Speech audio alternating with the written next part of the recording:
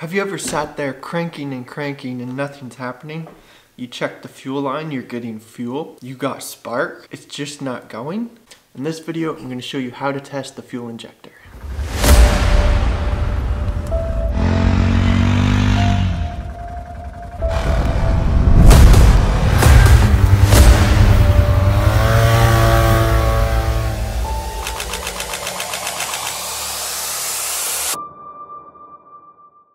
So this is real simple. Just get down there to the throttle body. Your fuel injector is right there. Pull the plug off, and then you've got those two little terminals. We're gonna put a lead over here and a lead over here. And you need a 9-volt battery. Connect one of the leads over here, and you can just tap on the other side. You should hear an audible click.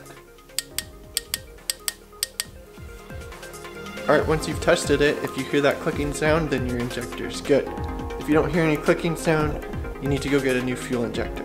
Just a quick video here, but I hope that helps you get your ATV going. Be sure to subscribe down below if you haven't already. More tips coming your way.